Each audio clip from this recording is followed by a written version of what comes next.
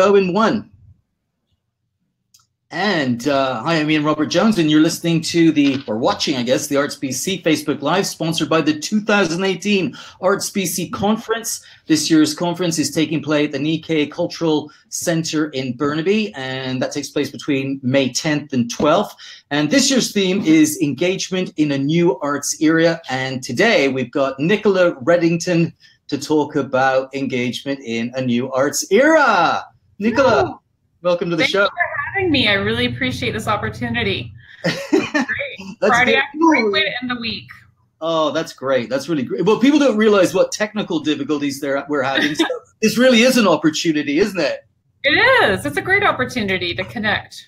All right. So tell us a little bit about yourself to begin with. We'll get to who you are and what you do, but tell us about Nichola Reddington a little bit. Oh, how far should I go back? I grew up in Edmonton. I was born and raised in Edmonton. British immigrants. They were the first generation in Canada. And I went to university at Queen's University, and I studied drama and theater. And I loved scene painting and costume design at the time. But I realized I wasn't very good at it. I loved it, but it didn't come easily to me.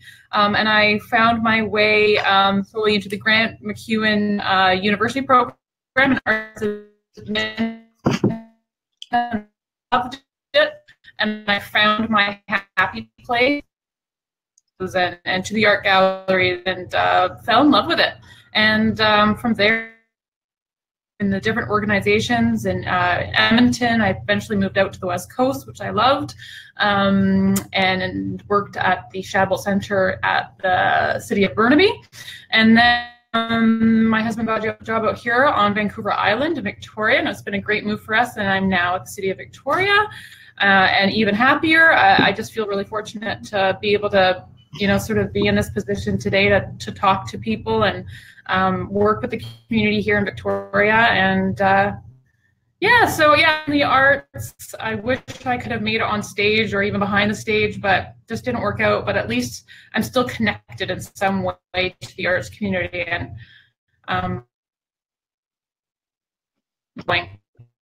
the creative people.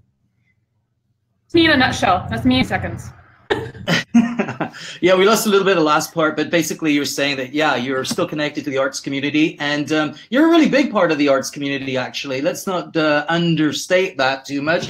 Basically, you're the senior cultural planner for arts, culture, and events with the city of Victoria. So tell us a little bit about what you do there. What is that job?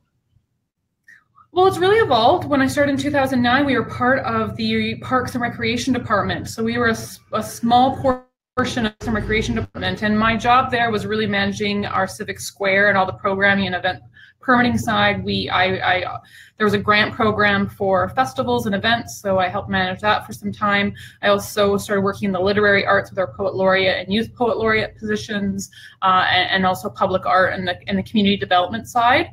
It had actually been born out of community development, and then they changed the title to culture.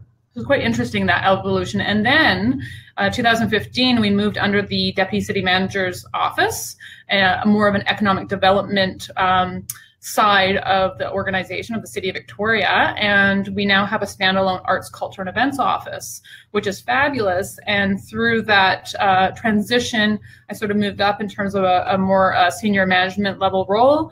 And now is sort of working through the cultural plan, cultural policy portfolio. I've now working in cultural infrastructure and grants and all sorts and everything in between, and working with a great staff team here who also manage all of our special events and public art, our music strategy that's coming online pretty soon in terms of a project. So there's lots going on here in Victoria, and we are a small but mighty team here, and we work on all facets of cultural planning and event planning and everything. Yeah, it's a one-stop shop. Yeah.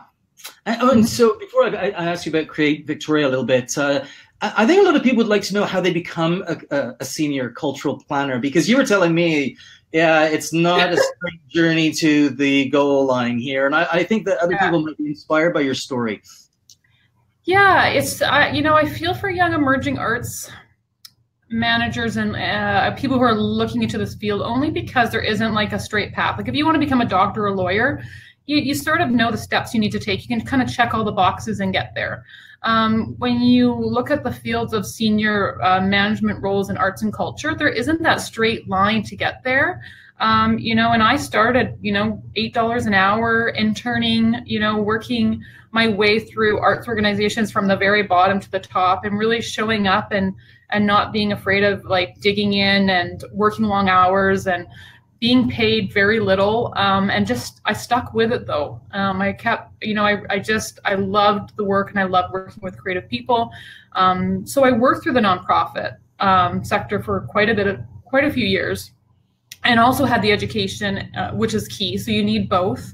I think sometimes you can fall into that trap of too much academics and not enough of that practical work, because once you get into these jobs, you realize it's a lot of the practical day-to-day work that they don't teach you in universities and colleges. They're still very critical to have that theoretical knowledge, but you still need that practical day-to-day knowledge. And so, yeah, I was very lucky. It's also about networking and connecting and knowing people, so that when those the opportunities and luck, I think, is a big key in terms of being ready when those opportunities do open up, and then really proving to those people around you that you can deliver, even though sometimes you're terrified.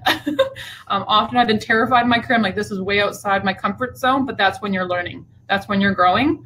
And I've done that over and over and over in my career. I've just stepped up when I've had to, and figured it out. And I have a great network of colleagues from across the country through Creative City Network and other organizations where I can lean on them, and vice versa. And so, yeah, it hasn't been a straight route. It's sort of been a 20-year adventure, I would say. And I was very fortunate to get the Burnaby low sort of temporary position. It was auxiliary, but I was able to prove myself, and I got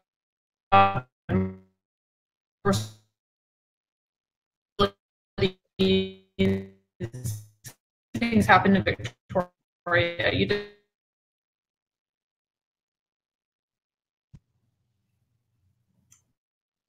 Yes, sorry, breaking up a little bit there at the end, but that's okay. I think we got the message. It's basically you're saying strong education, also networking is a big thing. Luck is a great part of it, but really what you talked about is kind of hard work. You spent 20 years in the trenches working through lots of different sectors, lots of different areas within the arts. So I think you've really earned your stripes. And I think people should know that it takes a diverse background to become a senior cultural planner with a big organization like the City of Victoria. I think that's pretty fair to say, right? I think it may be fair to say. It may not be fair to hear. But anyway, can you hear me, Nichola? I did mention from the top we had a few technical problems, but can you hear me now? We're kind of to improvise. Yeah, we will have to improvise. Anyway, we'll keep going. Nichola, if you can hear me and if it comes through okay, I'd like you to tell us a little bit about Create Victoria at this point, your sort of 5-year master plan to revolutionize arts and culture in the city. Can you speak to that, and can you hear me? Mm-hmm. Yeah, definitely. So Create Victoria was it actually just recently passed, December of 2017, at City Council. So we had our marching orders from City Council back in 2015 to 2018. They have a strategic corporate plan. That's basically like a city's strategic plan in order to the work across the organization. And we're one objective under sort of 12 that the city has, and every city has slightly different corporate strategic plans. And in there it said that they want to complete a culture plan before 2018. We also, in our official community plan, which all communities have, which is legislated by the provincial government, we had that we would undertake a culture plan. And really, for those that don't know, it's really your strategic plan. It's your roadmap for how you invest in arts and culture and heritage. And we didn't have one. We were sort of just, we were very reactive in some ways. We didn't really have a long-term view of how we should be approaching culture.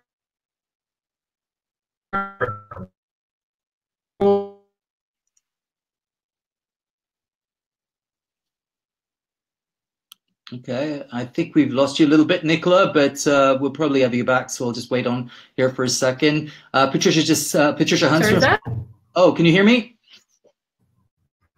No. Sorry, it's just breaking up a little bit still, Nicola. You're not. In the meantime, there, I'll just say that Patricia Huntsman, Patricia's basically the program curator for the Arts BC conference, which is sponsoring this particular Facebook Live. Patricia's just put up some information you can see on the screen if you want to go and check out what those guys are doing, victoria.ca. So thanks for that, Patricia.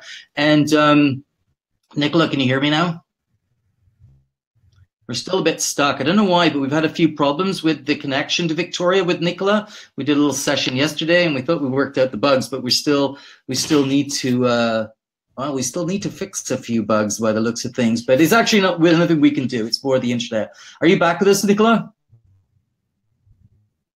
I can see you moving. Yes, I can. You can hear me, but I can't really see or hear you. Is that right?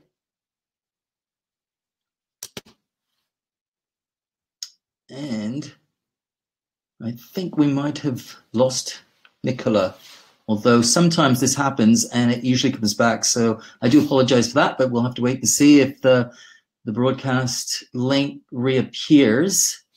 But like I was saying, they do have a 5-year master plan, and Patricia Huntsman's been down there helping Create Victoria develop this program. And it's a really expansive idea. It's about how to rethink and reimagine your city city through creative city building. And there you're back. I refreshed.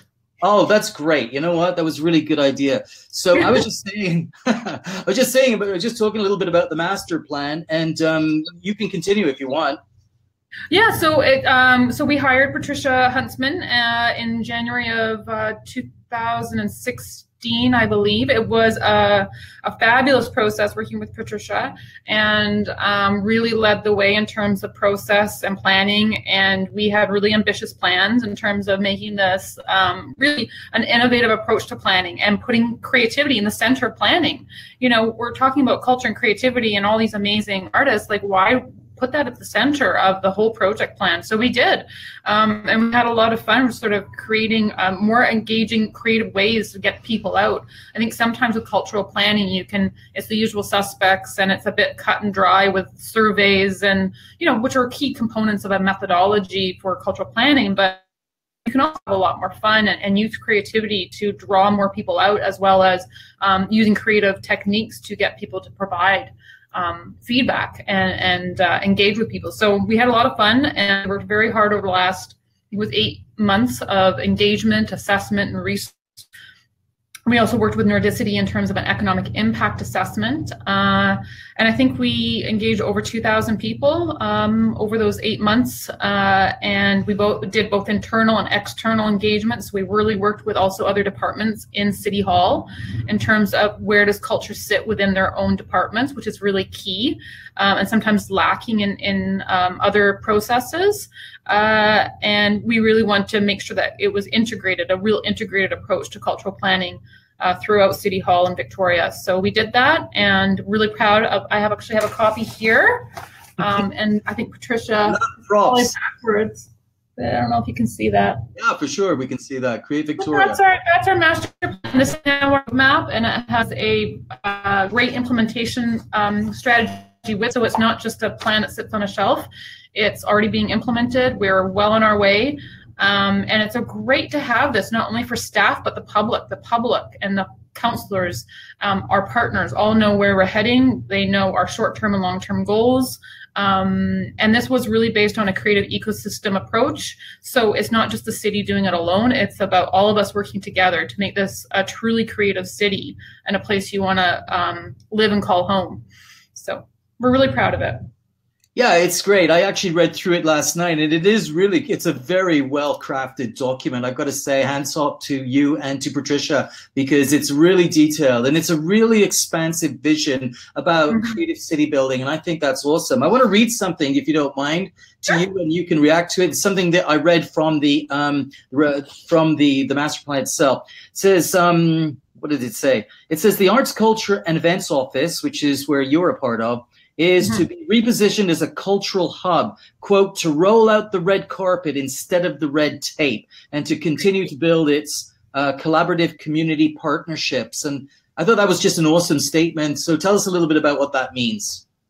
Oh yeah, and then there's lots in there to unfold. One is that sometimes and we've heard this. This is what we heard, and so everything I say here is that it's based on what we heard from the community, and sometimes, especially around the cultural hub and being a one-stop shop, that they were sort of being sent all around City Hall. For example, if they were starting in a new cultural space and they needed permitting and zoning, and they're going all over the city in order to access information or resources. And so what we're proposing is a one-stop shop. So if you are, let's say, opening a live music venue and you're going through all of the regulations that you need to go through to open up that space, your first point of contact would be our office, and we would actually help you navigate City Hall through all of those processes, because we can be your advocates. We want live music venues. We want more spaces that provides opportunities for artists and also the public to enjoy, for example, live music.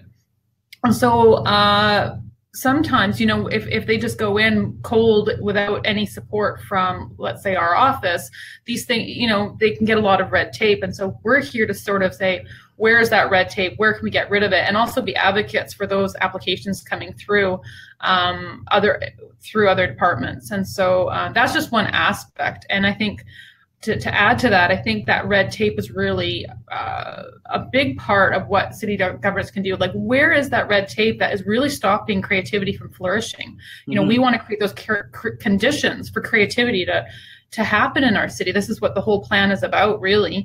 And so where do we need to get out of the way? Sometimes city governments need to just get out of the way, but also where do we then need to lean in and be at the table and support the creative sector here? And so you really need to know your role. And I think that was a really great process for us through Create Victoria was, what is our role? Where are we best positioned to help support the community?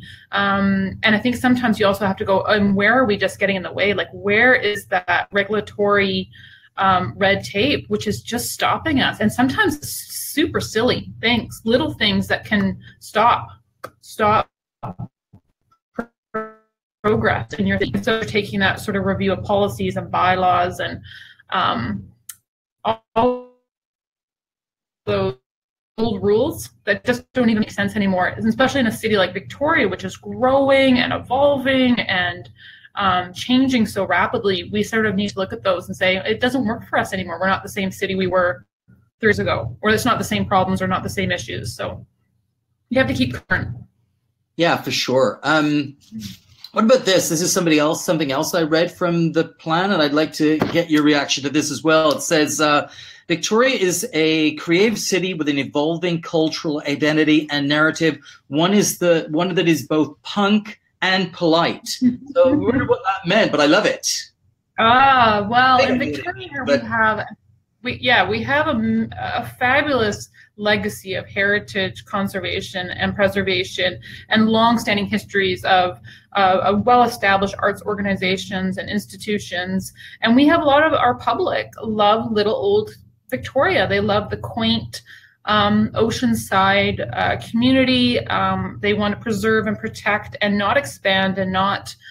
They like to keep it the way it is. There's another group, I would say, of citizens that we heard that said, we've got this new tech sector. We want to be, really innovative. We want growth. We want development. We want more, just an edgier sort of city, and we want progress. And we don't want sleepy old Victoria anymore. We really want to shake it up. And so we sort of have these two groups that sort of sometimes seem to battle it out on certain things, and but they're both valid and they're both part of our community. So I don't think it's either or. I think it's, how do we work together? How do we celebrate the punk and the polite? And how do we all work together in the city? Because you need both. But I think right now, when we were doing the cultural plan, we sort of we came up against that. And it's a negative. I think it's a positive, and it's something unique to our city. It's something that makes us authentic, and so let's build on that rather than sort of let it tear us apart. So I think, yeah, I think it was an interesting one, and I think punk and polite just kind of stuck. I can't remember who came up with it. It might have been, I can't remember. Maybe Patricia remembers, and maybe it was Luke. I'm not sure. But it was Luke Ramsey's our artist in resident. But yeah, it kind of talks about Victoria in a nutshell that way in terms of what the identity that's emerging here. Yeah. Something else that I was interested about the document, there's a lot of new terms, there's a lot of new language, and probably for arts admins and local community leaders and organizers and people like this language is quite common or familiar. I'm referring to things like city making, the creative ecosystem, the creative economy, creative placemaking, cultural hubs and clusters. I'm not going to ask you to define all these words, but I was like, uh-oh. Well, unless you want to. No. But there's a quiz. No, yeah. There's a quiz at the end. And I'll be like flipping through. Wait. I'm sure you know what they all are, but what I wanted to know is, are these terms that we're all going to get, we all need to get used to and to know, because they're becoming more commonplace and this is the future? Because I really want to know if this is what you're referring to as the new arts era, because I think it is, right? I think so. Yeah, definitely these terms, they can come and go sometimes, but these ones I think have been sticking around for the last, I would say, 5 to 10 years, and a lot of it's coming out from Europe and what's happening there. And I'm seeing a shift a little bit from like creativity for a long time was sort of, it was talked about as more of an adjective, where it's becoming more, I use creativity as much as I use culture. Because I think sometimes with culture, it's a big word. It's like, it's heavy. Like when you say culture to someone, it can have so many different meanings. And part of cultural planning is even just defining what culture is. And that can take a long time for our community to really all get on the same page. Is like, what are we talking about when we're talking about culture? I find when you shift the language a little bit to creativity or creative, people kind of go, yeah, I think, yeah, it sits with people, I think, easier than culture. Culture kind of, people kind of glaze over. They all have sort of a different place for what that means to them. Where I find creativity, people are like, okay, yeah, I get that, right? Yeah, I also think there's this. I also think that there's probably a generation of people who are thinking, "What's wrong with the old arts era?" As well. Yeah. So it's like, yes, we're used to these great big size words like culture, and we're just quite fine with them because we can live in our vagueness. Yeah, and I do think it's a new, like you say, it is a new arts era. We're right in the middle of it right now, and even in Victoria, when we talk about punk and polite in terms of how people consume culture. So when you think about a certain generation, you dress up, you go to the theater, you bought your tickets in advance, you go and sit in a traditional, let's say, proscenium arch theater, and it's there's a lot of build up to that, and you buy your ticket, and it's a whole evening out. I think a younger generation now is sort of always, they're on their smartphone devices, and they may download something or a live stream, watching an opera or a symphony like on their phones, right? I mean, it's a totally different, but the difference is that they can consume culture from around the world. That you can access culture globally now, where there was an audience and a generation that really it was in their backyard, and they would go to the theaters and they would go to the galleries, and it's just changed in terms of how people consume culture now. And I think arts organizations are sort of going through that evolution of audience development and how people do consume culture, and using technology in the digital age to reach more audiences. But how do you also keep your traditional audiences who want to sit in go to a physical space and connect face to face and still have those experiences? I'm not saying it's just older generations either. I'm saying I think all communities want those opportunities to connect socially. But you are seeing a shift, I think, especially with the millennials, where they are consuming culture in many different ways now, not necessarily buying a ticket and going to something. They're much more open to different platforms for consuming and also distributing, in terms of artists, how they distribute their work and how they produce their work. It's technology is a massive part of how they do that now, especially in the music industry, in terms of how they distribute their music. And that's been a huge change in a very short period of time. So I think cities, in my position, are really learning a lot in terms of the digital age and this new arts era, and helping to support arts organizations through this change, because it's quite rapid, and it's quite challenging to get your head wrapped around. How do you keep going, and how do you sustain yourself as an arts organization or as a creative entrepreneur? Yeah, for sure.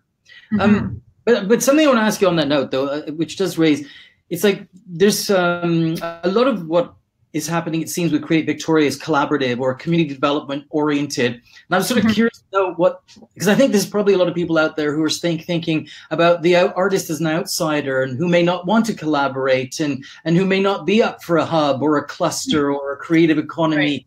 And I'm just wondering if there's a place for those people, or how those people will have to learn to adjust, or how, is that something they're going to have to learn? Yeah, I think collaboration is a big word too. That is, I mean, everyone's talking about, you really need to collaborate, you need to network, you need to, these are the key aspects of sustaining yourself in this new arts era. And I think it's true, but it doesn't come naturally to a lot of people. And what does that collaboration look like? If all partners aren't getting what they need out of that collaboration, it can actually create a lot of ongoing issues between organizations or between people. If that collaboration isn't really understood, or if one end isn't getting what the other, it takes a lot of interpersonal relationships and skill building to be able to do great collaborative work. So I don't think it's for everyone, but at the same time, I think you still need those really strong networks, whether that's the face-to-face or networks globally, where you can sort of connect if you're an artist, your product, idea, service to global markets. And I think in this new arts era, you need to be tapping into those global networks to be able to get your especially Victoria, we're on an island. So your audiences are often not on the island. You're often working with people at a distance. And so you really have to think more strategically, I think, about who is your audience and how do you reach them. And they might not be in your community. So yeah, I think it's interesting. I think marketing and audience development is a big part of this evolution. And I think there's a lot of opportunity, though. I think Canadian artists and content is very highly sought after, and it's pretty exciting news coming out of Canadian Heritage and Minister Jolie's Creative Canada, and what's happening in terms of Canada exports and trying to really improve markets for Canadian artists. So I think that's really exciting news. And I think there's more opportunity than there are sort of threats to Canadian artists right now. I would hope. I think our big one, obviously in Victoria, is affordability, and I think other cities are facing that as well for artists. But that's another topic. No, maybe we'll mention it towards the end, because I do want to know what artists think about Create Victoria as well. But I think it's I think something that maybe other arts communities would want to know is how they could take the Create Victoria model and apply it to their communities, or do you think they need to come up with strategies that fit with whatever the identity of their community is? Because you mentioned a second ago that you're on the tip of the island, you've kind of got a very well-defined location. Mm-hmm. Perhaps somebody like North Van or Richmond that's part of a more metropolitan area, can they adopt these kinds of strategies too? And how do they do it? I would say every city needs a culture plan, a culture strategy, a master plan, whatever you want to call it. You need a roadmap. It's so important for a city to value culture within their municipality or within their community, because it's why people move to cities, or why people want to stay in their cities or invest in their cities. Like, the cultural lifeblood of the city can't be understated. Like, it is as important as environmental or social policy. It's up there as a pillar of sustainability for cities. And the great cities you go to, most people are seeking out those great cities that have great cultural life. And so I think it's really critical. I would say that you can't just then plunk Create Victoria into Create Create North van. I think you really need to know your city, and it has to be authentic and to your city and what works. Every city has its cultural assets, a strong legacy of what has worked in your city and what you have. So you have to use what you have. What are the resources, the cultural resources that exist in your community? And how do you leverage those assets then in terms of your civic goals? In Victoria, for example, we're on an island, we're on the West Coast, we have a mild climate. We're also a capital city. We have a strong relationship with our Lekwungen people, and continue to value and make sure that we are on the path of truth and reconciliation. I mean, that is really key. And so we're at a different place, for example, on truth and reconciliation, let's say, than Edmonton or Winnipeg. Like, we're all in different places in terms of our cultural development. So it's important that you do the assessment and you know your city, and work with what you've got, so that it works for you don't want to start plunking down our plan somewhere else, because it might not work there, and you might not need what we need. Like, we have very different needs than, for example, a Toronto, or a Halifax. We often get compared to Halifax, and I was just there for the Creative City Summit. Beautiful city, amazing, but we're different. We're just different places. So I think it's important to be authentic and really listen to your community, not just try and think, oh, this is what it needs. Your community, you need to engage your community, and it's a big part of planning and the work we do. Okay, that's great. So, Nichola, you know what? We're almost out of time, but I do want to talk about creative city building just at the end, because remember I said to you yesterday, we want a conversation starter from you, something that will give us the opportunity to explore some ideas that you think we need to be thinking about and talking about amongst each other. You had a good one yesterday. I don't know if you're going to do that one. Okay, I'll do it. Sure. So I was thinking about this last night in bed at 3 o'clock in the morning, but I thought, it's good. So when we were engaging the public early on in Create Victoria, we started with a really broad statement, and it was, what does a creative city look like? And I think it was a great question. It got people thinking. But I think to go beyond that, and more importantly, what does a creative city feel like? What kind of emotions does it evoke?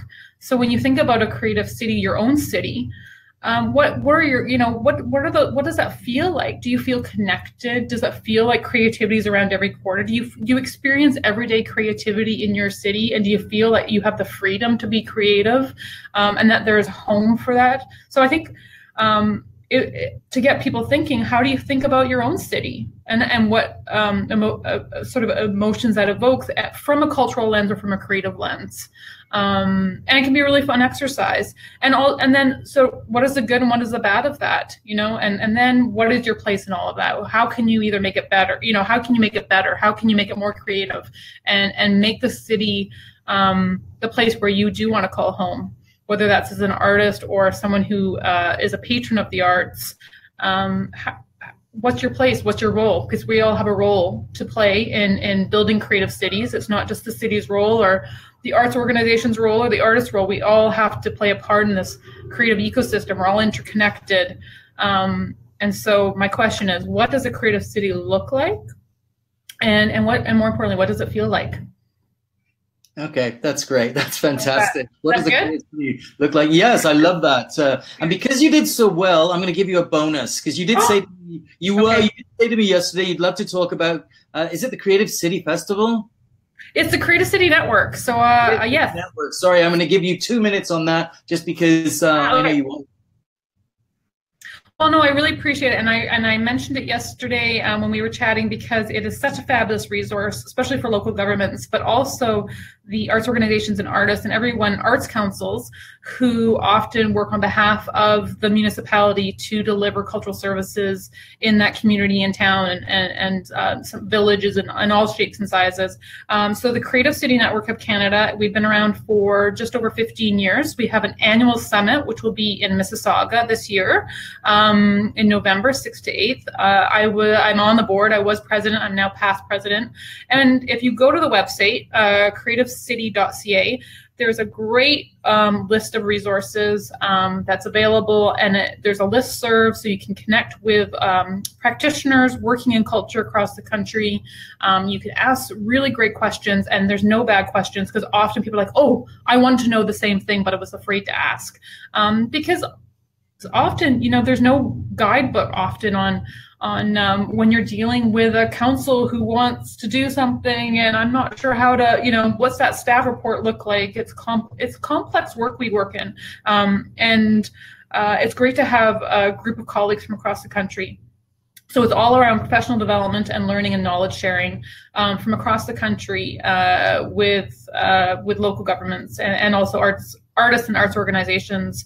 And so I just welcome everyone to know about that resource and check it out and connect in with the network. We're building and growing the network because we really want more people, more voices at the table, so we can all sort of help each other and raise the bar in terms of cultural planning and cultural development in Canada. So it's an exciting time for us, and I just want more people to get on board so we can continue the conversation together across the country. So thank you for the opportunity to talk about Creative City. No, it's great. It's awesome. We're happy to be able to have you talk a little bit to us about it.